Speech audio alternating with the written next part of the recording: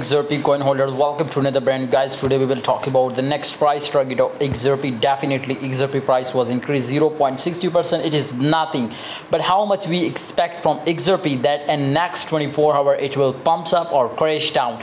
Let's see to what is next target. But remember, if you want unlimited VIP signal, join my Telegram group. Link is in the description, guys. If you are a full-time trader, must join now our group. You will be get a crazy signals every day. Okay guys, so you can see here this time, my friends, in all crypto market we will be see a short pump in last 24 hours, my friends, especially in Bitcoin, Ethereum, a huge pump in all crypto market, my brother, and getting a crazy signal, profitable signal, my friend. Also VIP members, and they are also in crazy profit now. But right now the volume, as you can see here, also very strong now. So when we will see, my friends, the volume strong, definitely the price was also pumped now. So you can see here 24.16%, absolutely. You can see here volume was increasing 24.16 billion, my brother. Okay, it was increased now.